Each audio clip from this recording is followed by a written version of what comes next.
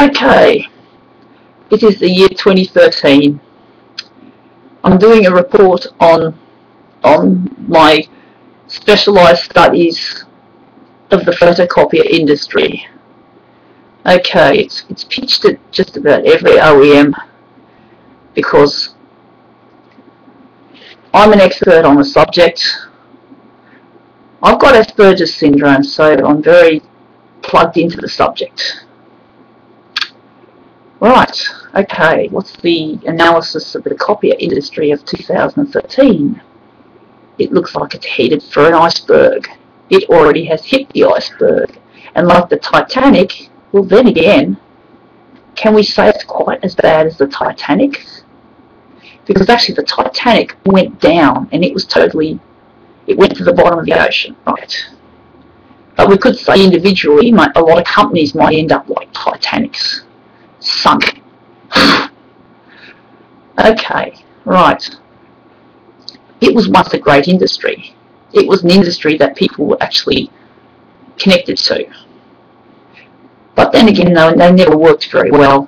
You know, used to play around with them as a 15-year-old, used to assist people on how to use them because they were that hard. Some of the machines I remember were from Canon, like Canon MP3225s, Canon MP270s. Very simple devices by today's standards. Analog devices that didn't have this crazy networking stuff. But basically, it was quite bad. They were very annoying. I could work out a copier system just like that. Not so good at school. Don't have much short-term memory. I don't just have Asperger's syndrome, but I'm not stupid. Anyway, but one of the things I've noticed is the 90s were a great time, but unfortunately the industry went dark, and then after that we have the year 2000. We would just fast forward to 2013. We don't have much progress here because although the machines are full of clutter, feature clutter, you know, I mean, why the hell do you guys I know the layout functions on a lot of the devices are a pain to set up.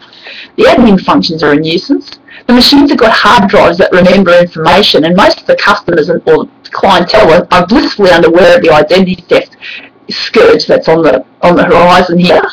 You know, less than 60% of Americans I've seen on YouTube don't know that this threat exists.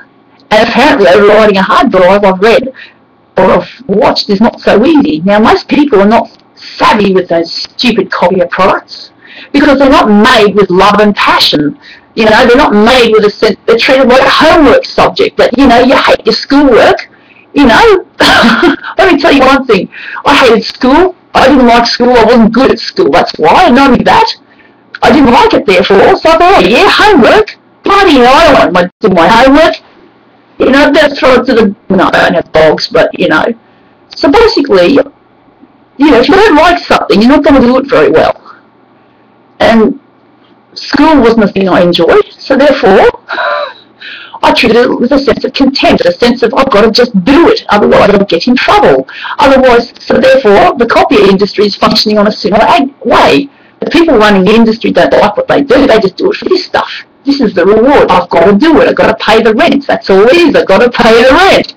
So, you know, you get in trouble if you don't pay the rent or you don't pay your light bill, your electricity bill, whatever. It's done purely for the money because you don't like it, but like homework, you got to do it. Anyway, I'll say that the industry is headed for a breakdown. It won't die, but there are people champing at the bit. I read the blogs. I analyse the machines in real time. I watch customers or clients actually using them. I'm not talking about buyers, labs, and artificial rig-ups that probably, which I don't know, but the industry is very secretive and dishonest. They don't know what the hell they're doing with what goes on behind the scenes in those labs. You know, I don't work in the industry. But I'm very suspicious of what goes on behind closed doors. Hush, hush, hush. The quiet is so deafening, isn't it? Oh, damn. So the thing is, What was I going to say? Well, damn it. Oh well, but basically what goes on behind closed doors, just don't know, and I've just lost my train of thought. Oh dear, I'm an absent-minded professor. Oh no, that's the secret. I've got very little short-term memory, but I'm going to basically make a comedy act out of it. Alright, but that doesn't mean I'm not cognitively well endowed. I know a lot more than normal people. I've just got the memory span of a goldfish. I'm a very slow learner, but I'm not stupid. I can rattle a copier system with those little fingers better than anyone can. And that's the thing, I learn by analysis, I learn by doing. And I'll tell you one thing, I watch the customers. That's it, the buyer's lab.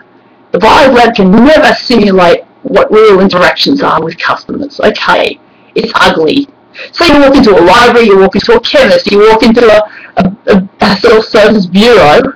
What do I see? I see carnage. People don't like it. Why? Because they're too hard to use. You've got to have a brain like mine to use it.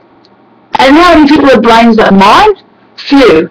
What do they think about copying? It's just this utility. It's just a thing you've got to do. It's worse than homework now, because just to do a single black and white copy requires you to have the random functions. You're going to say some copiers are going to be okay, it's going to say A4, the paper tray mismatch. What the hell? What the F?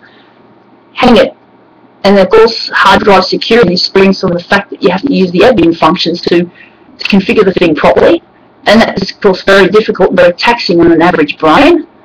And, and all this networking and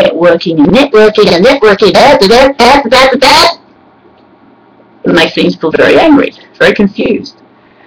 So let's just say the industry's headed for a breakdown. Some heads are going to roll. The independent dealers are doing a good job, but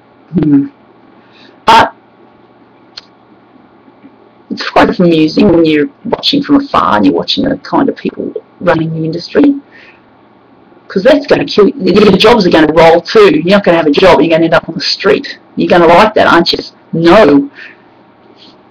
Then you might not even have photocopiers in 10 years' time if this continues. After all, we've had people champing at the bit who really care about the industry on these blogs talking about the disappearance. They don't like the thought of that. Their lives are dependent on the existence. That's what their business is. They run and they love to do it. But it's not just that. They're relying on you guys to keep it going. Now, forget about paperless. I think paperless is a load of trollop. It's been proven. And guess who started the paperless revolution? It's this stupid game. Xerox, of all people. And it just died in the butt. No, we still keep our little PDFs. We keep the networking, of course. I'm not going to say that we're going to go back to the old days of analog light lens and pure, non-connectivity. Yes, we've got to keep those things, but the machines are fully kitted with all sorts of weird functions that only a pinball wizard would use. Now, why would you have color conversion on Ricoh machines? Why do you have overlay functions on DisHub machines or on Canon Image Runner advanced machines? No one uses that stuff. No one likes it. I feel as if I'm the only one who uses it. I'm an artist. I use photocopiers as an art form. It's a substitute for a real job. Dang it, but I'll tell you what, it's a powerful analysis tool, but I'll give you a long-range forecast. It's not pretty. Now, I care about Xerox, but Xerox will look like they're heading for the rocks. Get it, rocks? Xerox! Alright, that's terrible. Alright, that's a pun. Photocopier jokes, okay. Nerd jokes, geek jokes, whatever. Yes, right. Well, it's being run in a way that they're getting too over-diversified. They're not concentrating on what they did best. Copiers, printers, faxes, little narrow band, but you narrow it down, you get a better result. And they're taking on medical equipment, which could mean lives are at stake. Right, okay. But the thing is, I love that company to bits. But what can I do? Nothing. But I can still have a bit of fun and watch it and see if my forecasts come true.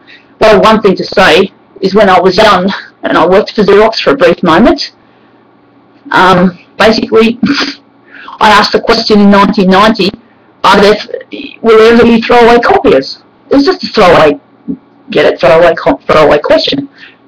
What do we have now? Damn, We do have them now, don't we? Now that wasn't even an attempt, that was just because I love the product so much. The thought of buying something that lasts only a short time is an abhorrence, and now we've got electronic waste on our hands. Oh, we're going to drink copier crap. Ah, ha, ha!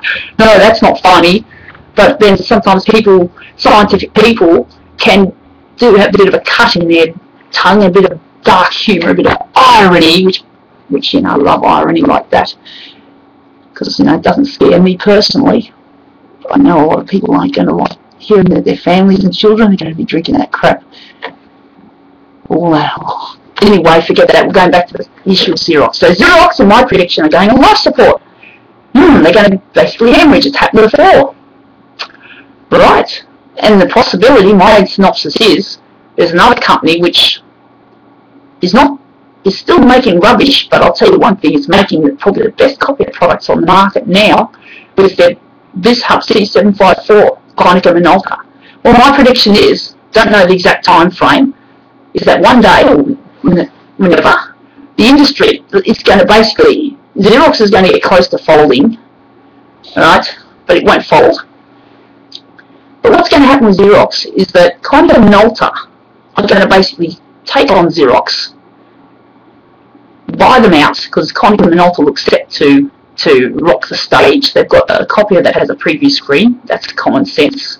They should have had, all copiers should have, and then it minimises waste. But I wouldn't say that the C754 is really an operator's dream. But I like it. It's got a preview screen. Okay, it's better than anything else I've seen.